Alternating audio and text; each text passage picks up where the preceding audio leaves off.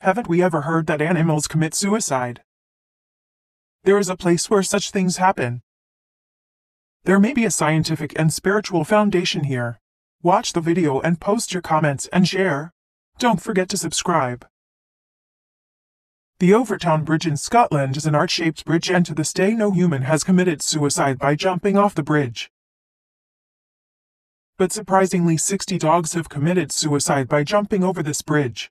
It's so amazing to imagine a dog committing suicide. Even though people do things like that, we never heard that dogs do. So this can't even be a suicide, right? Why haven't we heard of dogs jumping like this from other places? We have to stop the idea that dogs commit suicide. Some dogs who survived jumping down the spot would have climbed the bridge again and died by jumping off the ground for the second time. Can't believe these dogs are falling off the bridge because these dogs have been jumping on the bridge wall before they jumped off the bridge. Another surprising thing is that all these killings have happened because of jumping down the same spot on the bridge. We know dogs can't commit suicide, so what's going on? Researchers currently think this is what's happening in the area before these dogs get a misconception about the height of the bridge.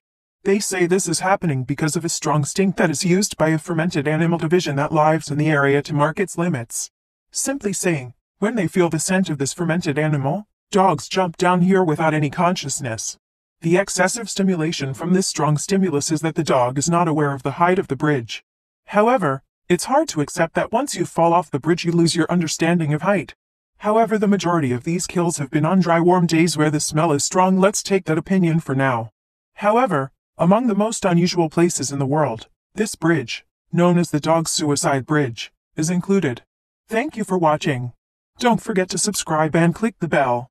Behind Moods. It's your channel for entertainment.